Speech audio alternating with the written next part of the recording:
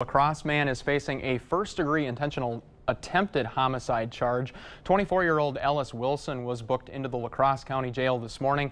La-Crosse police say he is the suspect from a shooting from May 7th on La-Crosse's south side. Wilson was found at 1020 5th Avenue South this morning and arrested without incident. Last Thursday, police were called to 1022 5th Avenue South just after midnight.